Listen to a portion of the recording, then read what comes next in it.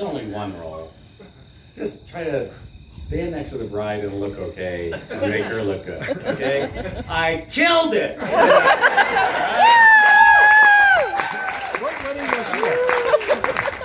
the other thing that I wanted to give, I need the microphone last because Derek was going to precede me. So we'll get to that in just a minute.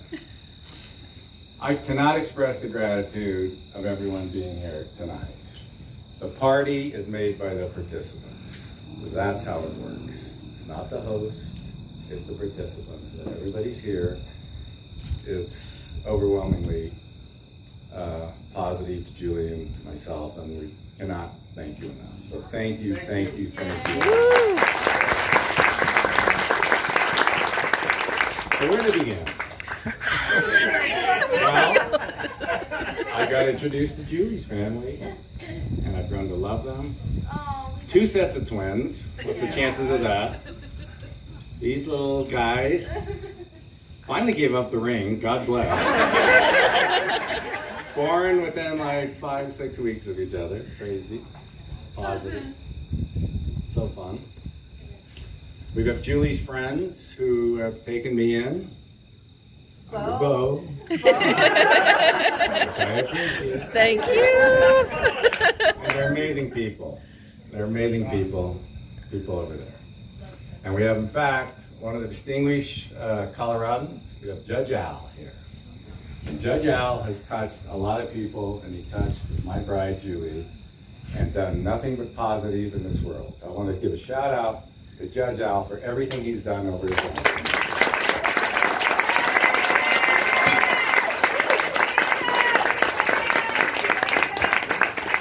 And then we have my family, first and foremost. Yes. So last night, I have 2 world-class superstar sons.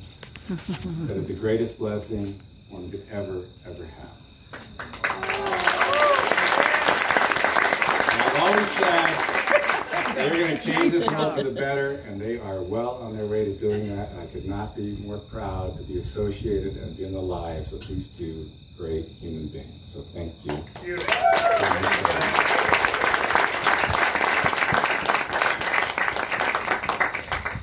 And my family, last night we had a rehearsal, except we didn't do the rehearsal dinner. We didn't do the rehearsal, but we had the rehearsal dinner. And Nikolai hosted that at his wonderful place, and we had the family together. And in honor of keeping it real, Claire, our mother, yes. There is no quarter given in our family, and it's done with love and affection. And we did at the end of the night, we did a circle. And we all just told stories that we've done many times, including one of the most powerful memories we all had of my dad's 85th, and shared stories. And Nikolai and Alexander loved hearing the stories of us growing up, just like, what the hell was going on? How did our parents not get arrested for child neglect? But they were different times when we did it. And Julie said, are you not going to let, like Paul give a toast? And I said, I would, but it's just going to be a story where he ends up being the hero. Wow, who saw that coming? Okay? He puts a broom into my eyes, but he's helping me out.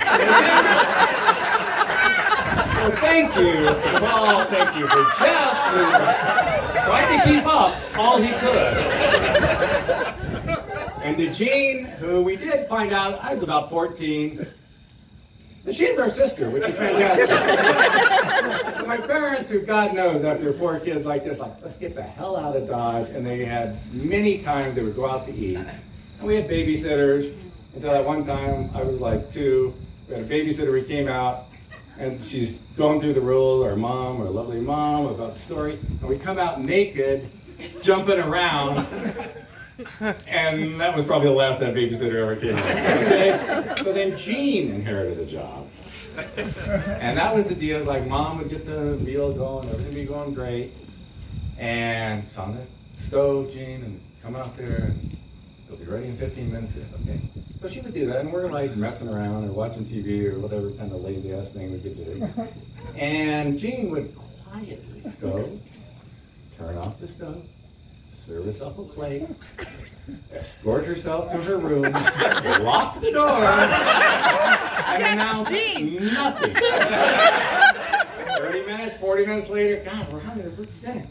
What the hell's going on? It's cold, or it's burnt, or it's whatever. Thank you, Jean, for all these But in her defense, I was put into her bedroom, and everybody can appreciate that. As a 5, 6, 7-year-old boy, I was sharing a room with my sister. She didn't take to that too much. But she embraced me as a baby because she had as the oldest, seen brother Paul come, seen brother Jeff. Mom was pregnant again, it's all gonna happen. She's counting on another baby, or a sister to come along. She wants a girl. Jean, my parents said, we got a baby brother for you, Bruce. She goes, leave him there. I think she grew past that. I'm not so sure. I'm going to save this table for a little bit. So then we have the people that pay for everything. And that is my partner. So first of all, we have 2 clients here who really pay for everything. John Ratliff and Chris, his wife from California, came out. God bless her. John and I go way back. So I had a former company called Flatiron, and then we did National Partners, and John was in both parts of that, and we developed an amazing relationship, except, again, he pays us, and we just welcome him to the show. But when we started National Partner after Flatiron, you have to have a first client, and that is David A. Bradley. And so, but when I came and saw him, he says, well, how many clients do you have? And I said, well, less than 100. Totally accurate. Maybe a bit misleading. Okay? And David said, I was telling him, listen, we're doing great and everything. I said, just save it because you're a pal and I'll give you the business. And I can't tell you what that meant to us. And this is the guy right here. And you want to go to Ireland, and you need the weather to cooperate, this is the guy. Thank you, Julie's friends, for being here and sharing that. Heather, did she crush it as the... Yeah, baby! Such a long-time friend here at Bard, and he was very special to us all. Everybody's special to us, but everybody's been so beautiful to Julie, and they've taken me in, and I appreciate that. And this is the friends that